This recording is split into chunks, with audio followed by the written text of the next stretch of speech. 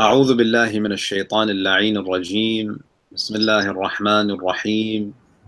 الحمد والثناء لله رب العالمين، ثم الصلاة والسلام على خاتم الأنبياء والمرسلين سيدنا ونبينا محمد وعلى أهل بيته الطيبين الطاهرين. اللهم صل على محمد وآل محمد. ولعنة الله على أعدائهم ومنكر فضائلهم من الآن إلى قيام يوم الدين. رب اشرح لي صدري ويسر لي أمري واحلل عقدة من لساني يفقه قولي. ثم أما بعد، فقد قال الله تعالى في محكم كتابه: بسم الله الرحمن الرحيم. وإن كان كبر عليك إعراضهم فإن استطعت أن تبتغي نفقا في الأرض أو سلما في السماء فتأتيهم بآية ولو شاء الله لجمعهم على الهدى فلا تكونن من الجاهلين. صدق الله العلي العظيم. صلوا على محمد وآل محمد. اللهم صل على محمد وآل محمد. Assalamu alaikum, dear brothers and sisters, wa rahmatullahi wa barakatuh. Again, it's an honor and a privilege to be spending the evenings of the month of Ramadan with you. Alhamdulillah, we reached ayah number 35 of Surah An'aam, and I'll read the translation and inshallah we'll begin our discussion. So Allah subhanahu wa ta'ala here is again addressing the Holy Prophet, and he says, and if their turning away is distressing to you, then if you are able to seek a tunnel into the earth or a staircase into the sky to bring them a sign, but if God had willed, he would have united them upon guidance, so be not among the ignorant. Now we mentioned that in the previous verses, Allah subhanahu wa ta'ala had mentioned that the Prophet sallallahu alaihi wasallam was experiencing deep distress. Because, brothers and sisters, we have to understand that, as we mentioned, Rasulullah sallallahu alaihi wasallam, he was appointed as a prophet because he has a deep love and compassion for humanity. In order to be able to guide humanity, you have to love those who you're trying to guide.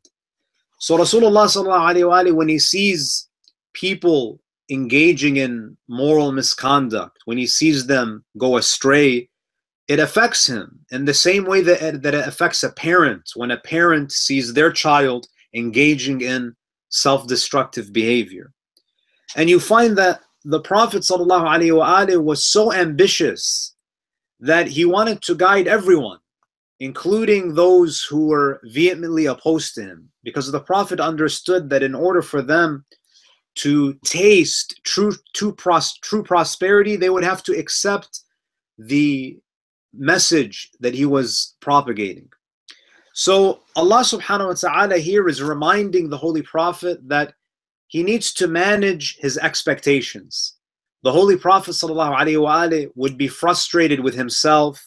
He would be frustrated with the disbelievers. He probably thought that if he puts in some more effort, he could potentially guide the likes of Abu Jahl and Abu Lahab.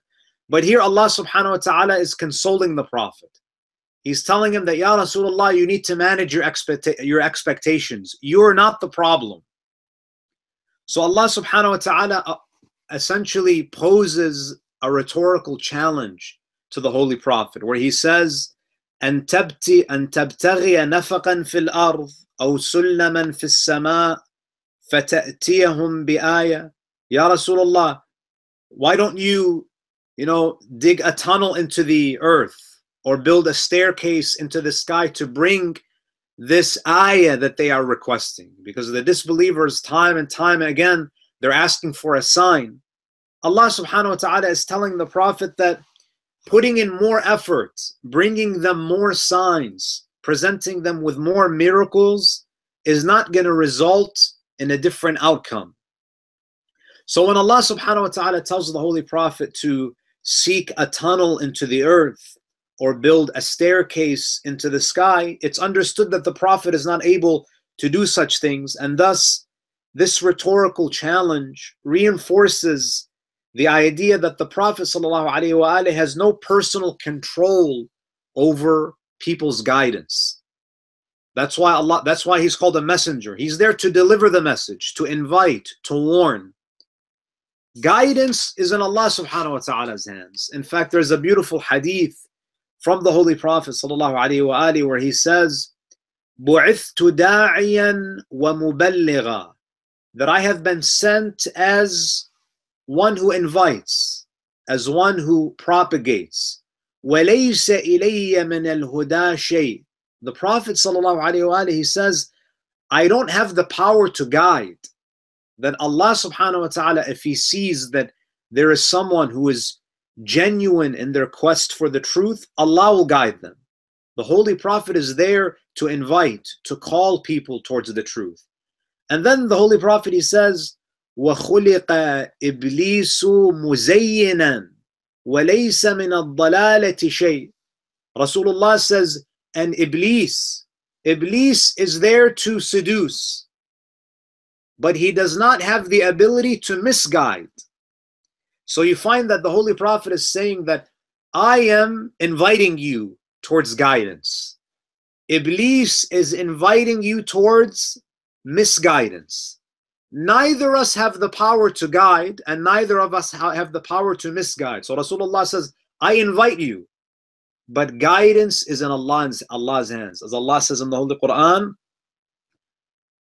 Inna alayna lal-huda. Allah says, it is my job to guide. Ya Rasulullah, you invite. If I see that there is goodness in someone, I will facilitate their guidance. So Rasulullah says, I don't have any control over guidance. Neither does Iblis have any ability to misguide. We both invite. I invite to as-sirat al-mustaqim, and Iblis invites towards the path of disobedience. Now, if you look at the ayah, Allah subhanahu wa ta'ala says, وَلَوْ شَاءَ اللَّهُ لَجَمَعَهُمْ عَلَى الْهُدَى. If Allah had willed, He could have gathered them upon guidance.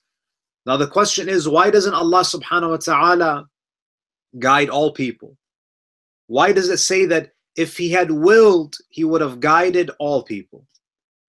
Allah subhanahu wa ta'ala definitely has the power to compel. Allah subhanahu wa ta'ala can compel all people to submit to Him. But it's Allah subhanahu wa ta'ala's sunnah. His way is that He wants people to come to Him willingly. Allah subhanahu wa ta'ala doesn't want to compel people to obey Him and worship Him. In fact, even if you look at inanimate objects, when Allah subhanahu wa ta'ala issues them commandments, awamir takwini as we call them, Allah subhanahu wa ta'ala even wants the inanimate objects to submit to Him willingly. If you look at Surah Fussilat, Surah 41, ayah number 11, Allah subhanahu wa ta'ala here mentions this concept of willful submission, even among inanimate objects. So Allah in ayah number 11 from Surah Fussilat, Surah 41, He says, ثُمَّ اسْتَوَى إِلَى السَّمَاءِ وَهِيَ دُخَانٌ. Allah turned towards the heavens when they were in a gaseous state, they were smoke. فَقَالَ لَهَا وَلِلْأَرْضِ. Allah addressed the sky and He addressed the earth. فَقَالَ لَهَا وَلِلْأَرْضِ ائْتِيَا طَوْعًا أَوْ كَرْهًا. Allah says to the sky and the earth, come to me willingly or unwillingly. And you find that the response is what? قَالَتَا. The sky and the earth, they say, أَتَيْنَا طَائِعِينَ. That we come to you willingly. Allah subhanahu wa ta'ala wants His creation to submit to Him willingly, because this is the spirit of true worship. So the ayah, again, to quickly summarize, is basically consoling the Prophet that, Ya Rasulullah, the problem with the mushrikeen and the kuffar is not you. Don't be distressed. Them refusing to believe, them being adamant upon rejecting you has nothing to do with you. It's not that if you bring to them another sign that they're going to believe. It's not that you need to put in more effort in order to guide them. You have to manage your expectations, Ya Rasulullah. I am the only one who knows what's in the hearts. If there are people, if these mushrikeen were sincerely searching for the truth, I would facilitate their guidance. You are there to deliver the message. You are there to give glad tidings. You are there to warn. Ultimately, guidance is in my hands. But you find because the Prophet was so ambitious and he wanted all human beings to to experience the joy of Tawheed and divine worship, he wanted all people to be guided. And he did not want to leave even a single person as a disbeliever. And then Allah subhanahu wa ta'ala says in ayah number 36, إِنَّمَا يَسْتَجِيبُ الَّذِينَ يَسْمَعُونَ وَالْمَوْتَى يَبْعَثَهُمُ اللَّهُ ثُمَّ إِلَيْهِ يُرْجَعُونَ. Allah says only those who hear will respond. Only those who hear will respond. As for the dead, God will resurrect them, and unto him they shall be returned. Now when you read this verse, Allah subhanahu wa ta'ala, he's saying that there's only one group who will heed your call, who will respond positively to you. Because the word innama, the Arab linguists, they call it adatu hasrin, that it's a linguistic device of exclusivity, meaning only this group and no one else. Only those who hear will respond. Now it's interesting that Allah subhanahu wa ta'ala, of all of the faculties, now obviously we're not speaking about the physical ear. Allah subhanahu wa ta'ala is speaking about, the ear of the heart. And those who are unable to hear, we're referring to spiritual deafness. The deafness of the heart. Now, why is it that hearing is mentioned and not, seeing? It's possibly because if you look at all other miracles, if you look at the miracle of Musa alayhi salam, the miracle of Musa was a visual miracle. The miracle, the mu'jiza of Isa, reviving the dead, that was what? That was a visual miracle. In fact, most of the miracles that were brought to communities by the ancient prophets were miracles for the eye. But the Quran is the ultimate miracle of the Holy Prophet. The Quran is what? Is it a miracle of the eye or is it a miracle of the ear? It's a miracle of the ear. And hence, this is potentially why the Quran is mentioning that only those who hear, who don't have the spiritual deafness, they will heed your call. Now, when it comes to have this spiritual hearing, this ability to internalize the truth, to be free of this spiritual deafness, is alluded to by the Holy Prophet in a hadith where he says, لولا تمزع قلوبكم وتزيدكم في الحديث لسمعتم ما أسمع. The Holy Prophet is saying that if you want to acquire my keen spiritual hearing ability, you have to do the following. He says, the reason why you don't hear things that I hear, it's because your hearts are distracted. You're distracted. And then he mentions what? وَتَزَيُّدُكُمْ فِي الْحَدِيثِ. He says, because you talk too much. You are too distracted by this material life and you speak too much. You talk too much. So you find that one of the ways to enhance the ear of the heart is what? To speak less. In fact, there's a hadith that says when Adam alayhi salam was removed from the Garden of Eden and he dwelled on the earth, he had many children and many grandchildren, and they would all gather around him. And the hadith say that they would create a lot of commotion and noise and disturbance, and he would sit there very quietly. He would never rebuke them. He would sit quietly until one of his children or grandchildren said to him that, "Oh, our father, you're always sitting so quietly. You barely say anything. We're jumping and making all of this noise and this commotion, and you sit quietly. Why is that?" Adam alayhi salam, he says that when I was removed from the Garden of Eden, from that garden, I began to cry. So much so that depressions appeared on my cheeks. I wept bitterly. So Jibreel came to me with some advice. And he said to me, "Ya Adam, إذا أردت الرجوع إلى ما حيث كنت فيه فأقلل كلامك." Oh Adam, if you want to go back to that state that you were in, where you were in the presence of your Lord, if you want to go back to that lofty garden, I have one piece of advice for you. Reduce your speech. Don't talk too much. Even physiologically, Allah subhanahu wa ta'ala gave us more organs of hearing than organs of speech. So the Prophet says, the reason why you don't hear what I hear is because you have hearts that are distracted and you have tongues that are always moving. You talk too much.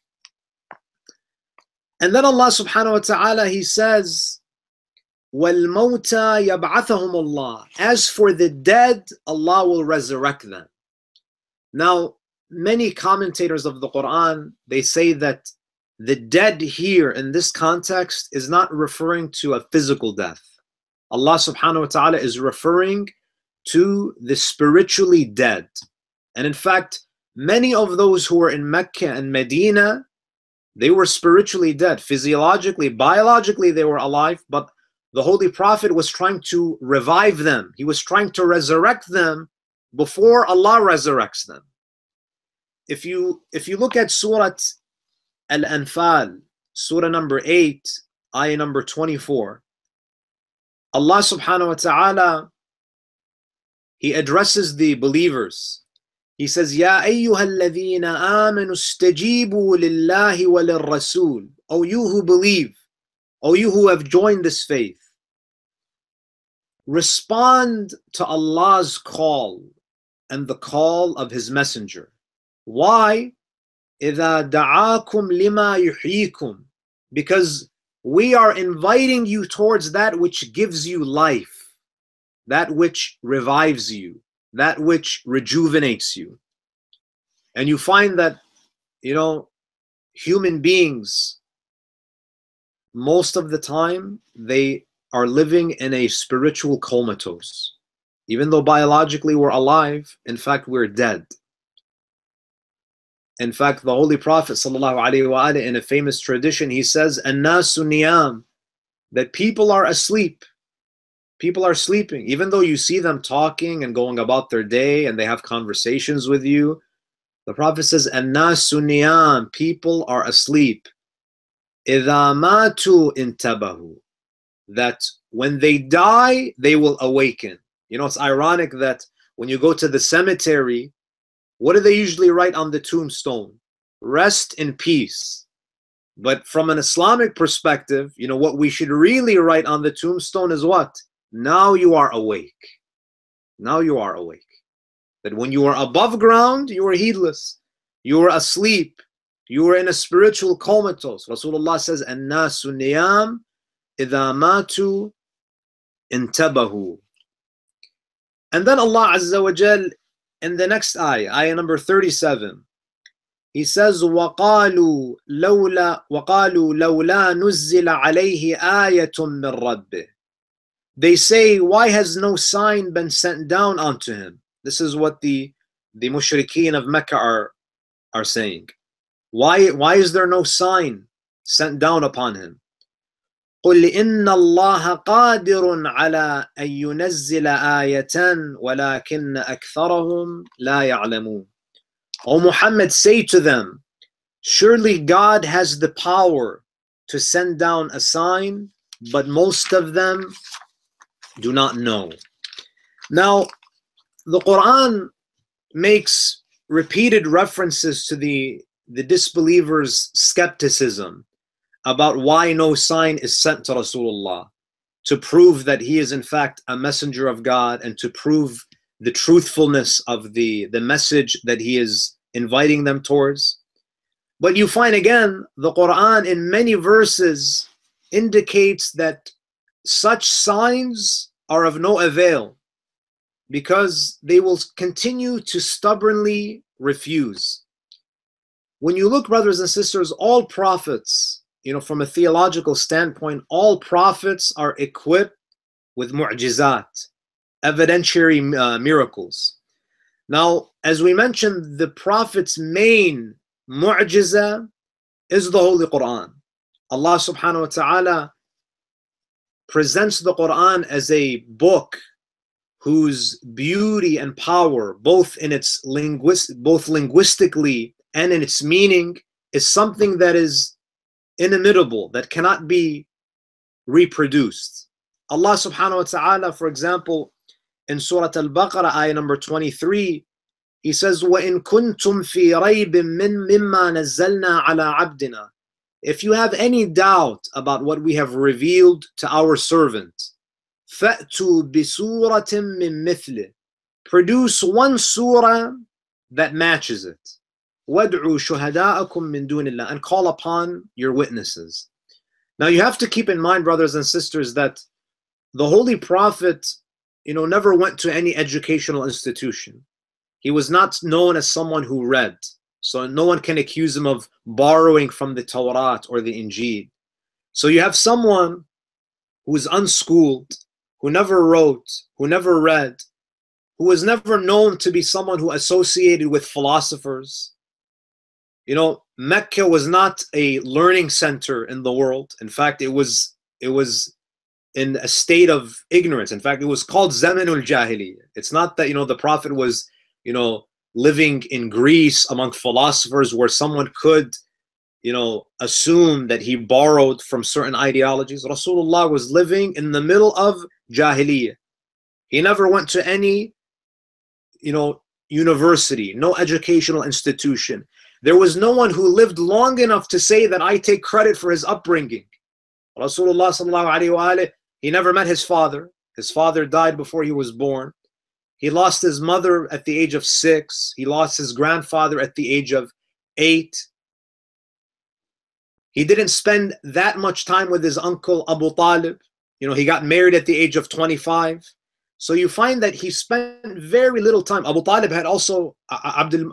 had many children that he had to look after. It's not that he was spending all of his time with the Holy Prophet. So you find that you have someone who doesn't receive any formal education, who produces a book that mesmerizes the most educated and the most eloquent in Arabia. It's similar to saying today, there's someone who has never taken a physics class, who has never went to school, and he presents a theory in physics that blows away the minds of all of the physicists today. And he challenges them, and no one can meet his challenge. This is something that's miraculous. So Allah subhanahu wa ta'ala, He says that if you have doubt in what we have revealed to Muhammad, then produce one single surah that is comparable to it. So you find that the requests for signs were disingenuous, and they were driven by an attitude of spiritual stubbornness.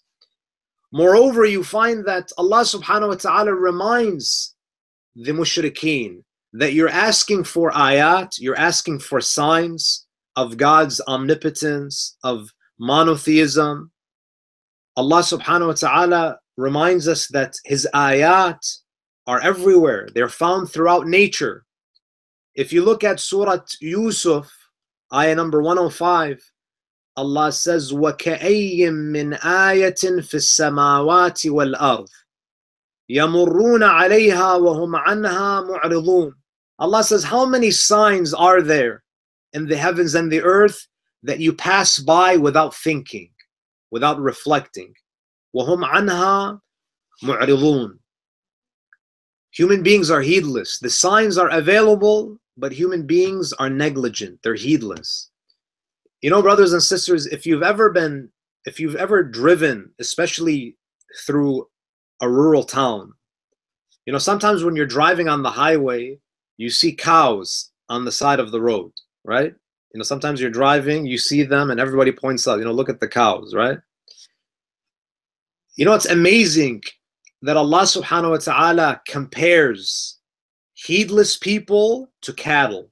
When Allah subhanahu wa ta'ala wants to compare the heedless, if you go to Surah Al-A'raf, Surah 7, ayah number 179, He describes the heedless. He says, لَهُمْ قُلُوبٌ لَا يَفْقَهُونَ بِهَا. They have hearts that do not comprehend. وَلَهُمْ أَعْيُنٌ لَا يُبْصِرُونَ بِهَا. And they have eyes, but they cannot see. وَلَهُمْ آذَانٌ لَا يَسْمَعُونَ بِهَا. And they have ears that cannot hear. أُولَٰئِكَ كَالْأَنْعَامِ. Allah says they are like cattle. بَلْ هُمْ أَضَلْ. And they are even worse. They're totally heedless. So when you're driving, even if you're driving at high speeds, you rarely ever see a cow look up at the road. They don't react. You could be driving 100 miles an hour. You zip past them and the wind blows on their fur, but they continue to graze. That if you think about cattle, they're totally heedless of their surroundings. You see cars driving past and they don't even flinch. But other animals, you know, you drive, the lizard will go back into its hole.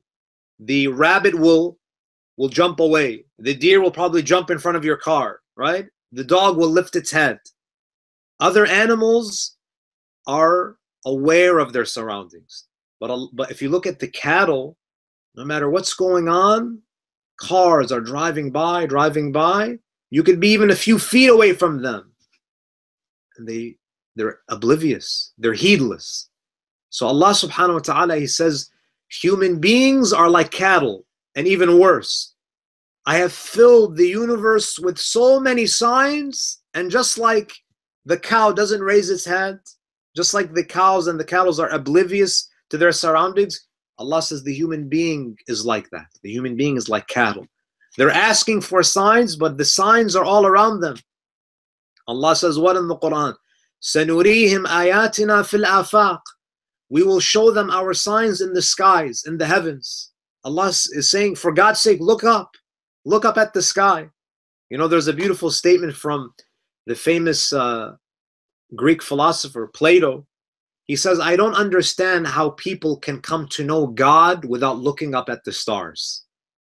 But how many people today actually look up at the heavens? Most people are busy looking down at their phones, right? Allah says, I have filled the universe with signs, but they are heedless. سنريهم آياتنا في الآفاق وفي أنفسهم حتى يتبين لهم أنه الحق. That we will show them our signs in the heavens and within themselves until the truth is evident to them. But people, unfortunately, they are heedless. So you find that Allah subhanahu wa ta'ala is saying that I have the power. If you go back to ayah number 37, قُلْ إِنَّ اللَّهَ قَادِرٌ عَلَىٰ أَن يُنَزِّلَ آيَةً. Allah subhanahu wa ta'ala is fully capable. He's able to send down the signs that they are requesting. وَلَكِنَّ أَكْثَرَهُمْ لَا يَعْلَمُونَ. But they don't know. What don't they know? Some of the mufassirin say they don't know that if Allah answers their request and they refuse, punishment will descend upon them immediately because the hujjah will be sealed against them. So God's refusal to honor their request might also be a demonstration of His mercy. If you go to the ayah number 8 of Surah An'aam, which we already covered, what did the kuffar say to the Holy Prophet? وَقَالُوا لَوْلَا أُنزِلَ عَلَيْهِ مَلَكٌ. Why doesn't an angel come with the Holy Prophet and accompany him? But what does Allah say? وَلَوْ أَنزَلْنَا مَلَكًا لَقُضِيَ الْأَمْرُ. Allah says, if I send an angel, the case will be finalized against them. ثُمَّ لَا يُنظُرُونَ. I will not grant them any more time. That if I send them an angel and they request. If I give them what they want and they reject after the truth has become undeniable, my punishment will descend upon them. So Allah's refusal to grant them their requests is potentially a demonstration of His mercy. Allah subhanahu wa ta'ala doesn't want to, show them a miracle that would be damning if they refuse. And then in ayah number 38, Allah says, وَمَا مِن دَابَّةٍ فِي الْأَرْضِ وَلَا طَائِرٍ يَطِيرُ بِجَنَاحَيْهِ إِلَّا أُمَمٌ أَمْثَالُكُمْ مَا فَرَّطْنَا فِي الْكِتَابِ مِنْ شَيْءٍ ثُمَّ إِلَىٰ رَبِّهِمْ يُحْشَرُونَ. Allah says, and there is no creature on the earth or bird that flies with its wings except that they are communities like you. We have not neglected in the book a thing. Then unto their Lord they will be gathered. It's interesting that when you look at this verse, Allah subhanahu wa ta'ala, He says there is not a single dabba. Dabba is basically a creature that moves, literally it means something that moves slowly on the earth. And this is a reference to terrestrial creatures, the earth-dwelling creatures. So Allah mentions creatures that inhabit the earth, the surface of the earth, and creatures that fly in the sky. Allah says all of them, all of these animals and these creatures that I have created, they are communities like you. Meaning, there's a lengthy discussion among the ulama as to what does it mean when Allah says they are communities like you. Does it mean that, socially they have a lot of similarities to you, that they, in the same way that we have a division of labor among human beings, animals also have division of labor. And in the same way that we have leaders, we have certain forms of governance. There are governors and the governed, rulers and the ruled. This is the same in the animal kingdom, that there is the ruler and the ruled. There are other verses in the Holy Quran that indicate that animals, and in fact even inanimate objects, have a certain level of consciousness. If you look at Surah An-Nur, Surah 24, verse 41, Allah says, أَلَمْ تَرَ أَنَّ اللَّهَ يُسَبِّحُ لَهُ مَنْ فِي السَّمَاوَاتِ وَالْأَرْضِ. Don't you see that everything in the heavens and the earth glorifies Allah? وَالطَّيْرُ صَافَّاتٍ, and even the birds that spread their wings in the sky. كُلٌّ قَدْ عَلِمَ صَلَاتَهُ وَتَسْبِيحَهُ. All of these things, animate and inanimate, they know their salah and their tasbih. Tasbih is glorification. Salah seems to be a reference to a formal, ritualistic worship that is offered by the birds. Wallahu alimun bima yaf'alun.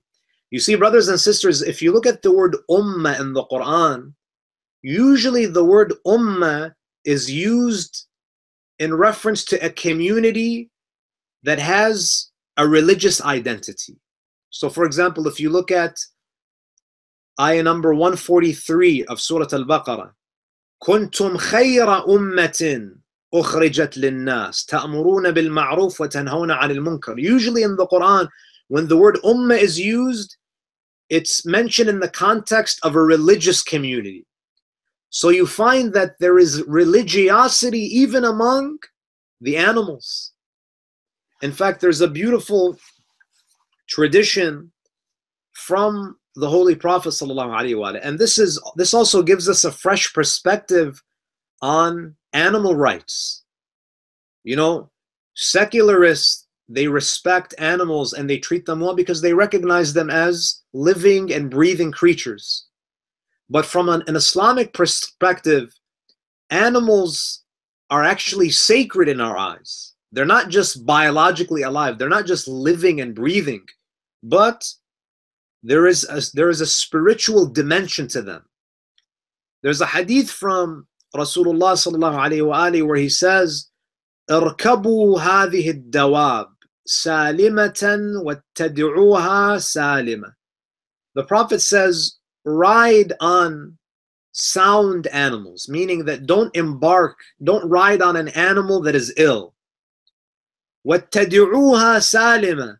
And when you finish riding the animal, let it graze. In fact, one of the rights of the animal, Rasulullah says that after you finish using it, allow it to roam freely, allow it to graze. وَلَا تَتَّخِذُوهَا كَرَاسِي لِأَحَادِيثِكُمْ فِي الطُّرِقِ وَالْأَسْوَاقِ. Rasulullah used to tell the people that do not treat these animals, especially the horses and the donkeys and the camels, the animals that they would ride on. Rasulullah says, do not treat them like chairs, where you just sit and you talk and you chatter. فَرُبَّ مَرْكُوبَةٍ خَيْرٌ مِّن رَّاكِبِهَا وَأَكْبَرُ ذِكْرًا لِلَّهِ تَعَالَى. Allah, the Holy Prophet, he says, it could be that what you're riding on is better than the rider.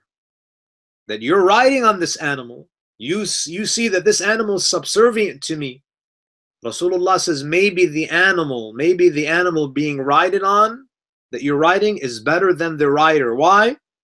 Because the Prophet says it might be أكثر ذكرا لله. This animal doesn't forget Allah, does dhikr of Allah, while you are heedless. So you think that you are superior to the animal, but in the spiritual world, this animal is doing tasbih and you're the heedless one. In another hadith from the Holy Prophet sallallahu alaihi wasallam, he says, غُفِرَ لِإِمْرَأَةٍ مُومِسَةٍ. The Prophet was speaking about a prostitute who was granted forgiveness by Allah because of a good deed that she did. What was the good deed that she did? غُفِرَ لِإِمْرَأَةٍ مُومِسَةٍ مَرَّتْ بِكَلْبٍ عَلَى رَأْسِ رَكِيٍّ يَلْهَثُ كَادَ يَقْتُلُهُ الْعَطَشِ. There was a prostitute who was passing by a well, and beside it there was a dog. It was a very hot summer day. There was a dog who was panting and on the verge of dying of thirst. A dog, not a human being, a dog. So what did she do? She could have just said, it's a dog, it's an animal, it's just an animal, it's an inferior creature of God, and she could have just went on her way. But Rasulullah says, فَنَزَعَتْ خُفَّهَا. She took off her shoes. There was no bucket in the well. She took off her shoe. فَأَوْثَقَتْهُ بِخِمَارِهَا. She took off her scarf. Allahu Akbar. In the time of Jahiliyyah, the prostitutes used to wear scarves. They used to cover up. Imagine what an immodest human society that we live in today. That even women who are known for indecency, at least in public, they would cover up. She takes off her khimar, which is her headscarf. فَنَزَعَتْ لَهُ مِنَ الْمَاءِ فَغُفِرَ لَهَا بِذَلِكَ. She took off her scarf and she tied it around her shoe. And she dipped the shoe down into the well and she would scoop up water with her shoe and she quenched the thirst of this dog. Rasulullah sallallahu alaihi wa alihi says, as a result of that act of kindness, Allah subhanahu wa ta'ala didn't forgive her for one sin. He forgave her for all of her sins because of that act of compassion. And sometimes, brothers and sisters, it's these acts of goodness where Allah gives you the tawfiq. Perhaps this woman later on became one of the righteous believers. She completely changed her life around. So sometimes don't only look at a good deed as just an opportunity where you're doing something and Allah is going to reward you in the akhirah. There are many times where you do a good deed, and because of that good deed, Allah gives you the tawfiq of hidayah. So Allah subhanahu wa ta'ala, going back to the verse, He says, وَمَا مِن دَابَّةٍ فِي الْأَرْضِ وَلَا طَائِرٍ يَطِيرُ بِجَنَاحَيْهِ إِلَّا أُمَمٌ أَمْثَالُكُمْ.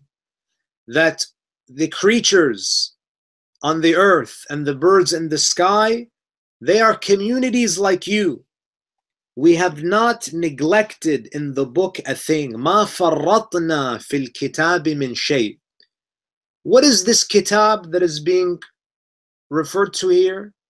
Many of the mufassirin, some say it's the Quran, others say no, it's a reference to al-lawh al-mahfuz, the preserved tablet that contains knowledge of all things. And other scholars, they say no, book here is a metaphor. It's a metaphor for what? For creation. That creation is a book. In the same way, books represent the compilation of information and knowledge, that existence, alamul wujud, is like a book that contains God's knowledge. It's the manifestation of God's knowledge. And there's nothing that has been neglected or missed in the book of creation. ثُمَّ إِلَىٰ رَبِّهِمْ يُحْشَرُونَ. Then unto their Lord they will be gathered. Who's they? Some mufassirin of the Quran, they use this verse as proof that not only human beings will be resurrected, not only jinn will be resurrected, but even what? Even animals will be resurrected. Now I've found that there are two understandings here. There are some who say that animals will be resurrected, and Allah subhanahu wa ta'ala, they'll be resurrected because their hisab is related, because they play a role in the hisab of man. After their judgment is finished, Allah subhanahu wa ta'ala returns them to dust. This is why at the end of Surah An-Naba, the kafir will wish to be like the animals who return to dust. وَيَقُولُ الْكَافِرُ يَا لَيْتَنِي كُنْتُ تُرَابًا. This is one opinion. Other scholars say no, that animals will be resurrected. They will be resurrected. Because even though animals do not have free will to the same extent that man does, they're not mukallaf in the same way that we are, they have a lesser degree of taklif. And therefore, even the animals will be resurrected. They're not mukallaf in the same way that man is mukallaf, but they have a very minimal taklif upon them, and they will be resurrected. So Allah is saying that I am going to resurrect even the birds in the sky and the animals that roam the earth. Do you think that I'm not going to resurrect you, O disbelievers of Mecca? Allah says everything is going to return to me. The tiniest creatures on earth and even the birds in the heavens, everything will come back to me. ثُمَّ إِلَىٰ رَبِّهِمْ يُحْشَرُونَ. Inshallah, I think we'll conclude here. If there are any questions, inshallah, we'll take them now.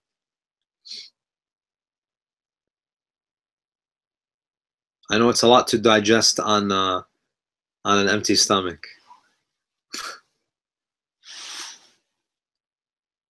Any questions or comments? I have a couple of questions that I want to. At the beginning of your speech today, you mentioned in the ayah 35 that Prophet needs to. Allah is mentioning to Prophet that he needs to manage his expectations. No. That part. So my question is, why is Allah disclosing this communication with the Prophet in the Quran? Is that because there is no other way for this information to be transferred, or is that because it's there for us to take a lesson? Definitely. Number one, Quranic revelation is not the only mode of communication between Allah and the Holy Prophet. Allah subhanahu wa ta'ala, not everything that was revealed to the Prophet is Quran. I mean, that's why we have what is called Hadith Qudsi, for example, right? You know, the Prophet was informed of an assassination attempt when he was in Mecca. You know, we don't see this, you know, explicitly, you know, we don't see a Quranic verse telling the Prophet that you need to escape because, you know, there is an assassination plot. So there are other ways in which that Allah subhanahu wa ta'ala communicates to the Prophet outside of the realm of the Holy Quran. But absolutely, you know, this ayah is mentioned as part of the Quran because there is a lesson for us. And obviously there are many lessons embedded in each verse of the Quran. But one lesson is, again, for us to also manage our expectations. You know, Rasulullah is the guide for humanity. You know, sometimes in our own communities, for example, we start, you know, right, a tafsir class every Tuesday. And we think that, you know, inshallah, we're going to have tens of people attending every week, week after week after week. That's not going to happen, right? We also have to learn how to manage our expectations, right? If you look at Nabi Nuh alayhi salam, he preached to his community for 950 years. 950 years. At the end of his tenure, his prophetic tenure, what happened? He was able to recruit 80 people, which means that every 12 years, Nuh has a new convert. A new convert. Now you and I, you know, if you appointed someone to be the head of your religious department and they only get one convert every 12 years, you'd probably fire him, right? Nuh alayhi salam, you find that Allah subhanahu wa ta'ala trained him to manage his expectations. That, you know, you're not going to have people coming to you in throngs, in flocks. That you put in the effort, and again, you know, you put in the effort, leave the results to Allah subhanahu wa ta'ala. But again, because the Prophet is so compassionate and he has this desire to guide all people, you know, the Prophet needs to be reminded. You know, it's not that the Holy Prophet forgot. He's so zealous and passionate about this, about guiding humanity, that he needs to be reminded by Allah that you're not the problem. You're not the problem. You're not missing an ayah. There's not another miracle that if you were to show them, they would be guided. You have to understand that there are people who are just not interested in the truth. They're heedless. They're like the cattle. No matter what you do around them, it's just gonna blow their fur, and they're gonna go on with their lives. So I think, at least for me here, the key is, you know, managing your expectations, you know, knowing that guidance is in Allah's hands. Sometimes we get frustrated with family members. You might have a sister, a daughter, a wife who is not as religious as you want. You know, conversely, you might have a husband who's not, you know, practicing Islam as you see fit. You get frustrated, but you're not the guide. You're not the one who guides. Sometimes it's, no matter what you do, you're not going to change the outcome. You do your taklif, you fulfill your responsibilities. Allah says, I will handle it. Guidance is with me. In the same way that Iblis cannot misguide, you and I, we can't guide. Iblis invites towards deviance. We're trying to invite towards goodness and righteousness. And in the end, Allah is muqallib al-qulub. Is it clear? Again, there could be many other lessons. I'm just sharing with you, you know, what I understand from the practical lesson that I take from it. So another question, in ayah 36, you mentioned that was Surah Yusuf, ayah 105, that you mentioned that Allah is comparing the headless people to cattle. No. So my question is, I mean, if I look at myself, and it's a little bit scary for me to think about, you know, what I'm seeing during the day, and you know, the days are passing, and we are seeing all these signs from Allah, but we are not really thinking about it. And sometimes if I read, du'as from the Masumin, and it's amazing to see how different you can look at the same thing that you're looking at. Sure. So what can we do? What can we do to improve the way we are looking at the world? You know, your question is, how do we become more, you know, contemplative, more reflective? Correct. You know, it's a challenge for me as well. You know, I'll admit it that, you know, sometimes we go through the day and, you know, we're just so engrossed in our daily routine. But I think what could help is that, you know, doing what Imam Al-Kadhim alayhi salam recommends, is that to evaluate ourselves at the end of the day. You know, ask yourself, you know, what did you accomplish today? You know, what are the good things that you did today?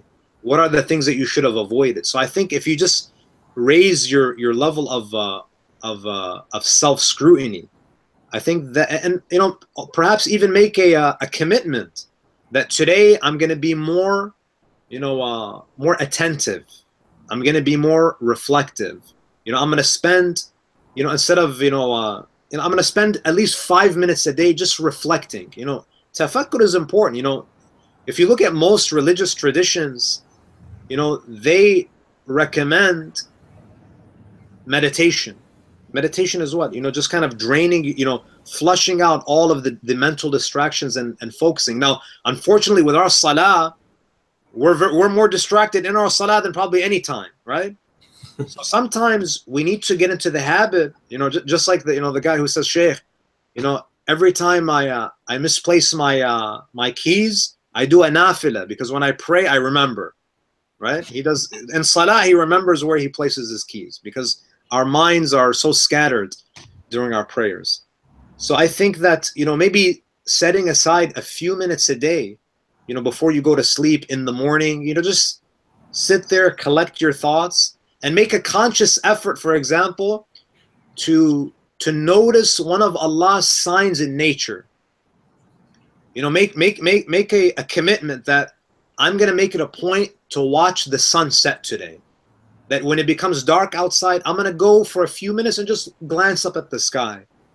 Being more connected to creation is a way to make us more contemplative. When Allah describes the believers, He says, الَّذِينَ يَذْكُرُونَ اللَّهَ قِيَامًا وَقُعُودًا وَعَلَى جُنُوبِهِمْ وَيَتَفَكَّرُونَ فِي خَلْقِ السَّمَاوَاتِ وَالْأَرْضِ. They think about the heavens and the earth. To think about the heavens and the earth, you actually have to look at the heavens and the earth. The problem is we're always looking at our devices. That we need to, you know, that's why it's mustahab to see the crescent moon, right? The timings of our prayers are connected to what? The rising and the setting of the sun. It's as though Allah subhanahu wa ta'ala wants us to be conscious of where the sun is.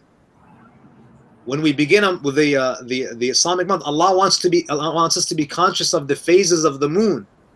So Allah here is, just through our worship, He's connecting us to two of His signs, which is the sun and the moon. You know, don't think ayat are just the ayat of Quran. Ayat are throughout the universe. So perhaps, you know, that's a way to kind of, you know, become more attentive. So al-iyadhu billah, we're not like the cattle who never notice the cars that are speeding on the highway.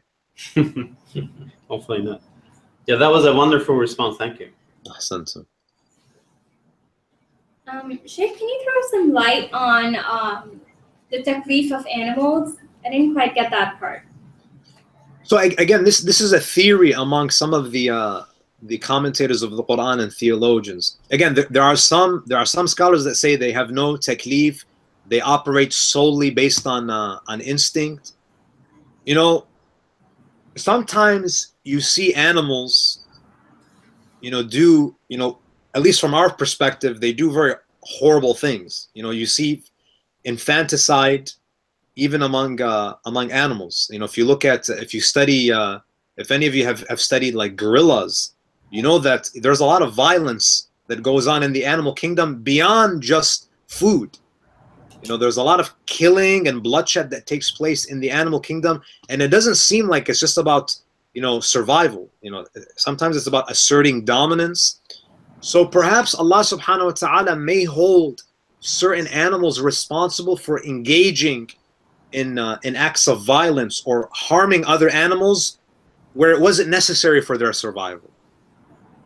You know, you have your food, you have your shelter. Why are you killing this innocent creature? So perhaps their taklif might be very minimal in that regard, that it's just about, you know, punishing them for going beyond what they need, and carrying out violent acts towards other vulnerable creatures when it wasn't necessary for them to do so. Okay, thank you. And I'm sure you see, even, I mean, sometimes you see two animals, one is a lot nicer than the other, right? One is a lot more gentle, others are more aggressive. You know, perhaps it's not only instinct. Maybe there is a level of consciousness there. There's a certain level of free will that's there, that Allah has allowed them, and based on the level of free will that He has given them, His hisab with them will be based on the proportionally to the hurriya, the level of free will that they were granted. Maulana, you also mentioned that the animals, as it's in Quran, that the animals know their tasbih and salah. Can you comment that again on this? It's not very clear to me what that is. So tasbih, Ahlul Bayt alayhimus salam, and all other ulama, they've defined tasbih as tanzih. And tanzih basically means to negate imperfection, to negate limitation from God. So tasbih is basically the process of refining our understanding of God. This is essentially the meaning of tasbih. Tasbih is basically to negate all imperfection from the Creator, to declare His perfection. Now, again, tasbih here with respect to the animals and inanimate objects, the Quran mentions that, وَإِن مِّن شَيْءٍ إِلَّا يُسَبِّحُ بِحَمْدِهِ. There is not a single thing but it does tasbih. But what's the problem? وَلَكِنْ لَا تَفْقَهُونَ تَسْبِيحَهُمْ. But you don't understand their tasbih. You cannot perceive it. There are some scholars that say that the tasbih of the trees and the mountains is simply the idea that they're fulfilling their role in creation, that they're obeying the natural laws that Allah subhanahu wa ta'ala has placed. That's one opinion, but I disagree with that, because the Quran explicitly says you don't understand their tasbih. So by saying their tasbih is X, Y, and Z, you're attempting to understand it. So they're engaging in this tasbih. There is a consciousness. There is a, I don't want to use the word thought process, but there is an awareness of God's majesty among animals and among inanimate objects. Because tasbih is declaring God's perfection, negating imperfection from Him. And salah, it could be that, so tasbih could be the informal worship that's offered, whereas salah, it could be, Allahu A'lam, it could be that, just as we have, formal worship in the form of daily prayers, animals might have, some rituals that they participate in to offer their worship to Allah subhanahu wa ta'ala.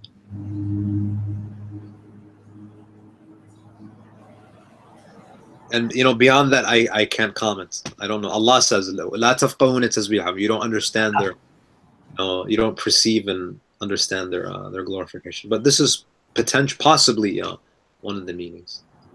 So and it's really a beautiful thing that when you stand in your salah, when you're doing tasbih, you're essentially synchronizing yourself with all of creation. So the one who doesn't pray is actually swimming against the current of creation, whereas the one who does tasbih and dhikr, you're moving in the right direction. You're moving towards Allah with the rest of the cosmos. Thank you. Okay, Maulana, I think we are done with questions. May Allah bless you guys. Inshallah, you guys have an enjoyable iftar, and I look forward to landing in Seattle tomorrow, and inshallah, hopefully seeing you on Friday. Inshallah. Thank you very much, Sheikh. Keep in your dua, inshallah. Fi aman.